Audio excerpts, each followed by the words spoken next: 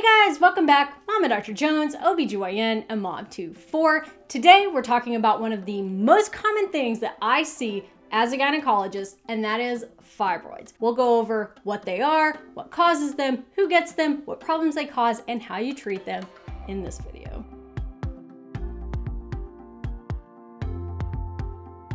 Fibroids, also called uterine leiomyomas, are benign muscle growths in the uterus. They can occur in a variety of places. So when we look at a uterus,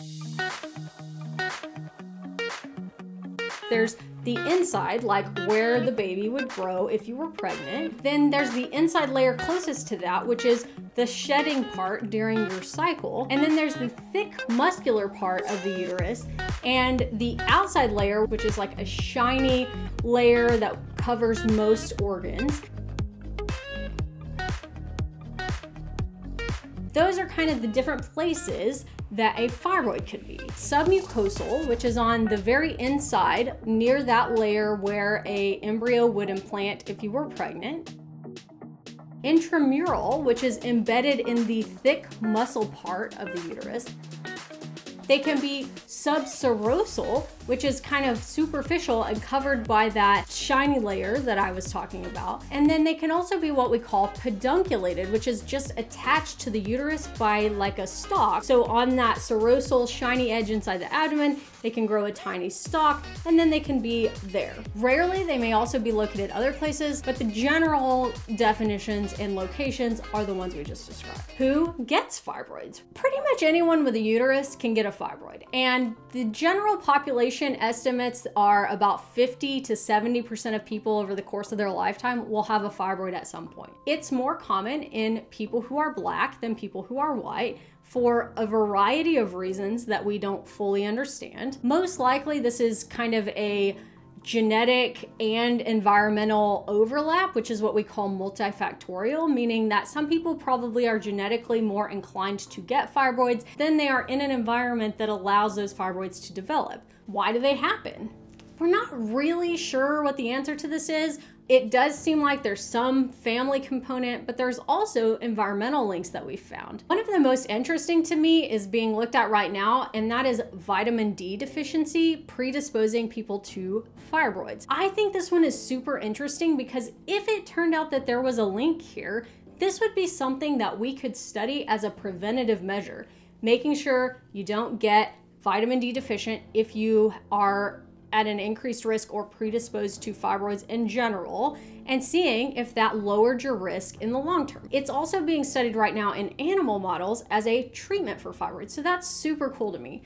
Another really interesting link that we found is with exercise. Some studies actually say that regular exercise can help prevent fibroids. This is not completely understood, but there is some interesting research on it, and that is just, in my opinion, one more reason to make sure you are being physically fit and exercising regularly. So how do I know I have a fibroid? What are the symptoms?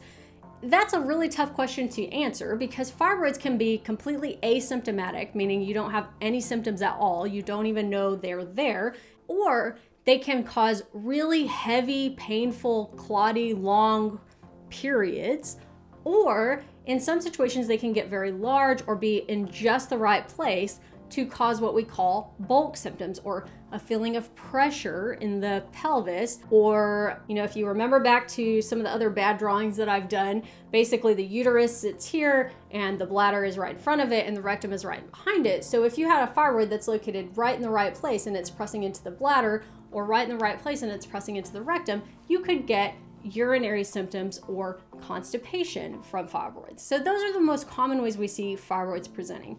We also see a lot of asymptomatic or fibroids that are not causing any problems when we do prenatal ultrasounds and someone is pregnant. They're not usually very painful unless they are degenerating. Degenerating means losing their blood supply, and that is extremely painful. So a dying fibroid can be really painful. Another way fibroids can be painful is that the submucosal ones, like we were talking about, that are on the inside of the uterus, can very rarely, I've only seen it 3 or 4 times, start to basically deliver through the cervix, and that is extremely painful, usually associated with lots of bleeding, lots of pain. People typically end up in the emergency room with that. Usually, if you're having pelvic pain and somebody says, oh, it's because you have a fibroid, I would challenge that idea unless they think this is an acute onset pain that's related to either the fibroid losing its blood supply or the fibroid prolapsing through the cervix, which you would know based on physical exam. I always get frustrated when I see fibroids being blamed for pelvic pain because unless it's bulk symptoms or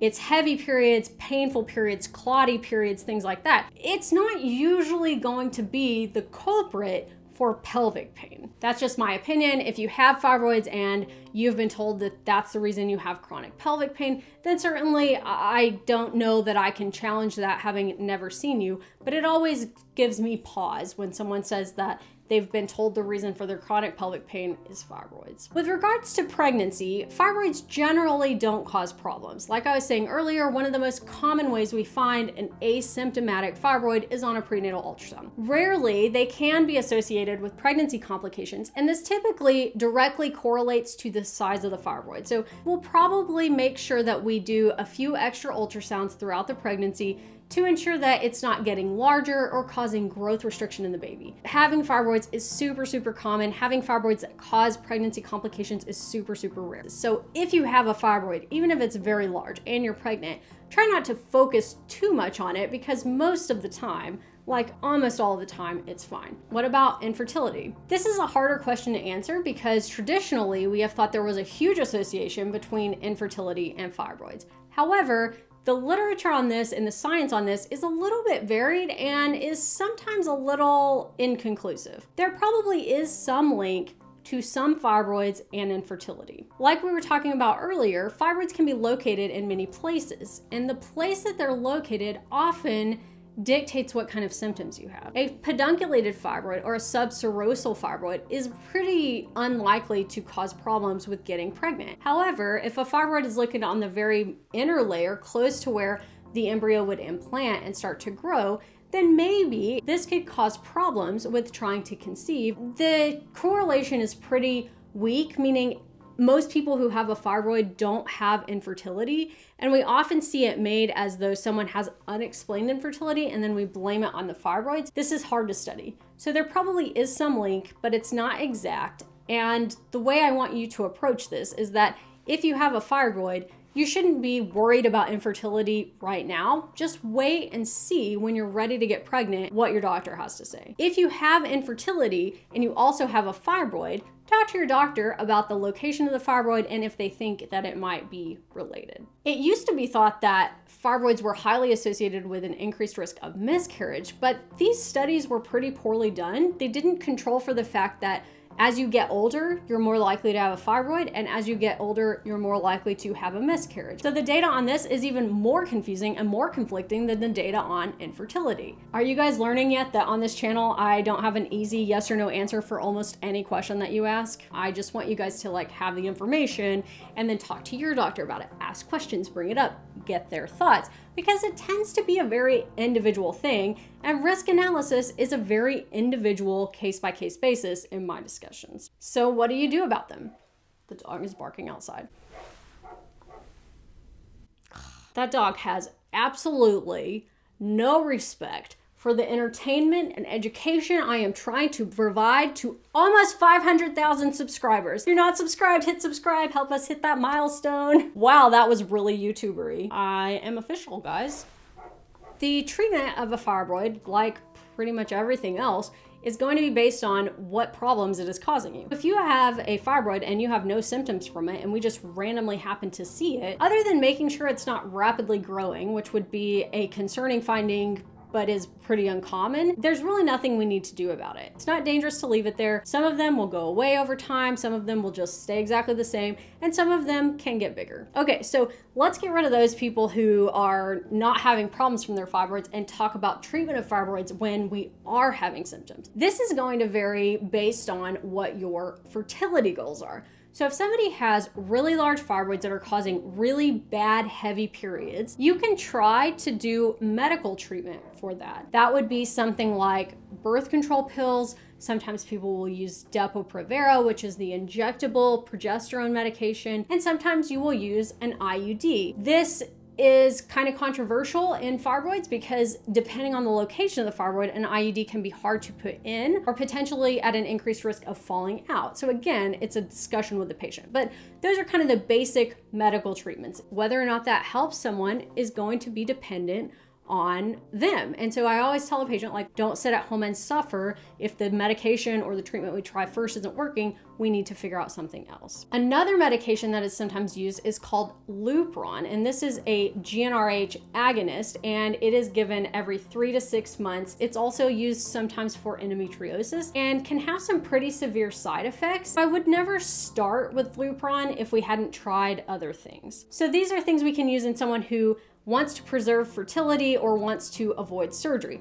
If someone has large fibroids that are causing symptoms, they also have the option of doing surgical management. One of those options would be a uterine artery embolization, which is less surgery and more procedure. Interventional radiologist goes in through the femoral artery and then identifies through imaging the uterine artery and includes part of that to basically decrease blood flow to the fibroid and cause it to degenerate and go away. If you want to preserve your fertility, meaning you might want to get pregnant again in the future, I would not recommend uterine artery embolization. And you should know that if you choose to go the route of uterine artery embolization, I would highly encourage you to have a reliable form of birth control because there are some serious complications that can come with pregnancy after UAE. There's a procedure called myomectomy, which is removal of the fibroid, and this is most often seen in...